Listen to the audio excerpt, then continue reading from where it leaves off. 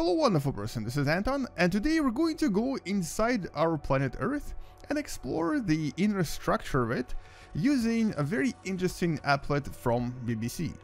Anyway, welcome to What the Math.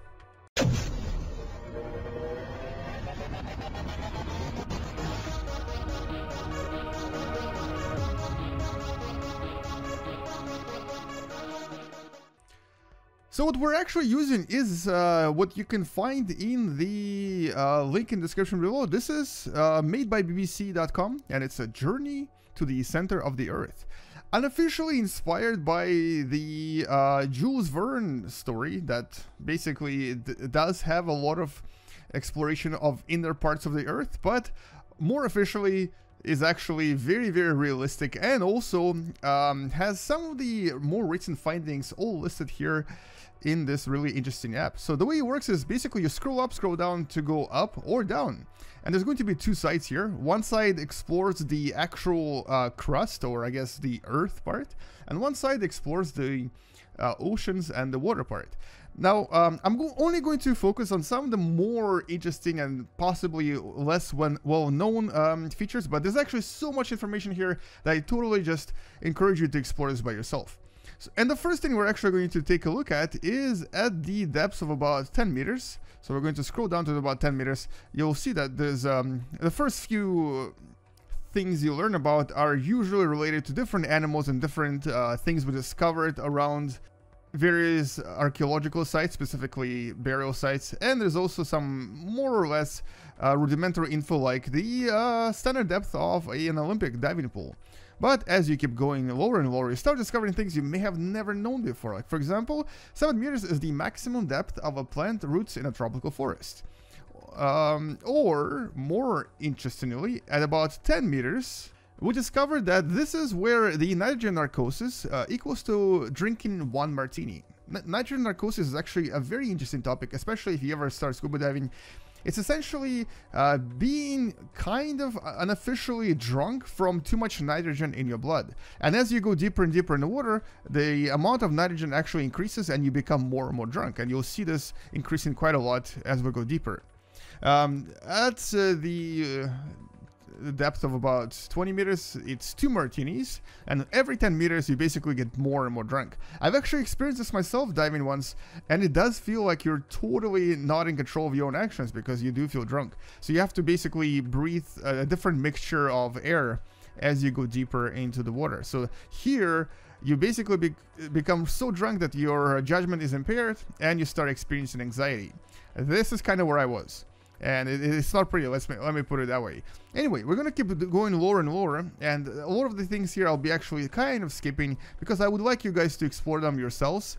But at a distance of about 200 meters in the water, this is where we actually come to the so-called twilight zone. This is basically where the sunlight starts basically waning, and there's almost no sunlight at this point, essentially. And this is where we come to a point where the sunlit zone meets the twilight zone. In other words, the sunlight starts disappearing quite dramatically. So this is about 200 meters deep in the water. And right around here, 214 meters, this is actually the current record for the deepest free dive, meaning that diving without any breathing apparatus, just holding your breath, set by Herbert Nietzsche of Austria. Pretty impressive. My deepest free dive is probably like 5 meters, so this is not even comparing to what this guy was able to achieve. Anyway, let's keep going a little bit lower. Well, actually, this is pretty interesting. This is the depth of Greenbrier nuclear bunker, basically where US government would be hiding in case of a nuclear war. This used to be a secret for a very long time, but was declassified several decades ago. And anyway, let's keep going, and at the depth of approximately, I think right here, yeah, 305 meters, this is actually, ironically, the depth of B-82 Earth-penetrating nuclear warhead, meaning that that bunker up there would not survive this, because the point of this warhead is to basically destroy those bunkers. So its maximum destructive depth is deeper than the actual bunker. Very interesting. Anyway, the deepest scuba dive is coming up at 332 meters, set by Ahmed Gabr in the Red Sea in Egypt.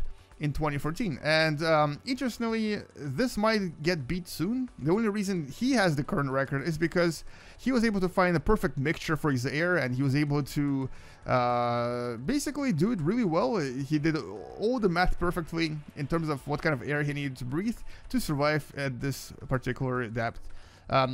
Now, unlike common assumption, at this depth you don't really get squeezed by water because you're practically all water. It's really the air inside your lungs and your ears and other parts of your body where you have air that need to be equalized.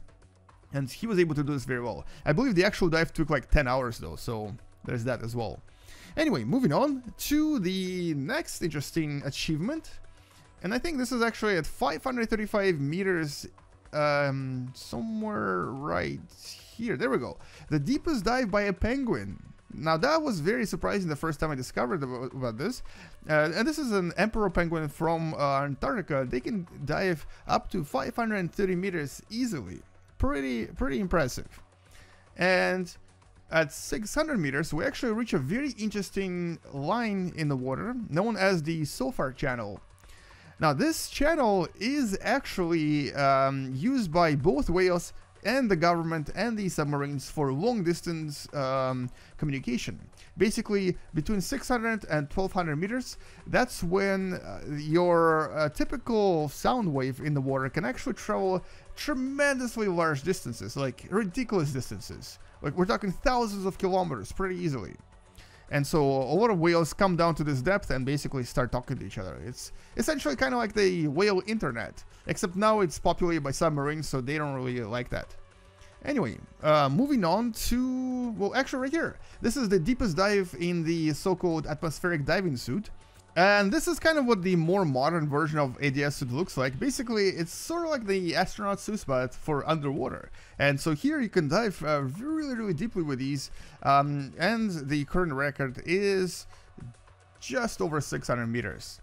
Anyway, moving on to, let's go a little bit deeper. Let's actually go to a depth of about 1,000 meters. So as you can see over here, the depth is increasing quite dramatically. And at this depth, interestingly, the pressure in the ground is approximately 330 atmospheres. Now that's a lot of pressure. Actually, as it says here, it's same as 4 elephants balanced on your head, weighing 28 tons in total. So the pressure in the ground is so high, obviously, because all of this rock above you is pushing down on you. But at the same time, if you actually, if you have a hole in here, if it's just air, then the pressure is not actually that much. It's really the actual rock that is being squeezed quite dramatically. And this is also where we reach the so-called midnight zone, where basically it's pretty much darkness everywhere in the water. And as we keep going lower and lower, we discover the deepest bat colony, the end of the Sofar channel we just mentioned, and also at 12-18 meters, this is where a typical great white shark can be discovered, including also some of the turtles that you may usually see closer to the surface, but we've actually found turtles in this area as well. I'm gonna keep going a little bit lower, and at the depth of 2.3 kilometers in the water, the atmospheric pressure is approximately 234 atmospheres, so not as high as the actual ground pressure because water doesn't have as much density. But nevertheless, the atmosphere, I guess the pressure that you would be experiencing here would be pretty high. So most submarines would actually crack like eggs, and the egg will actually also crack like an egg because of the ridiculously high pressure here. Now, hypothetically, you could somehow try to survive in here as a human being if you were to find a way to basically not have any air inside your body, but it would be very difficult. Even the air bubbles inside your bones would most likely burst at this point. Although there is a potential, or I guess there's a bit of a scientific theory behind how to do this. But what is interesting is that at the depth of 2400 meters, we've actually seen a seal. We've actually seen an elephant seal, which kind of look like this. And so here's a picture from National Geographic. Basically, they do have a very interesting trunk, and they do look like seals. And obviously, they're also mammals. So For a mammal, for a non-whale, land-living mammal to dive this deep is actually quite impressive. Now, we've detected whales deeper, but not seals, and this is definitely something that is extremely impressive, meaning that these animals can survive ridiculously high pressures and obviously hunt there as well. Okay, let's keep going, and at 3,800 meters we're going to discover the remains of Titanic, while at the same time discovering what's known as the Totona gold mine in South Africa. This is actually the deepest destination for humans.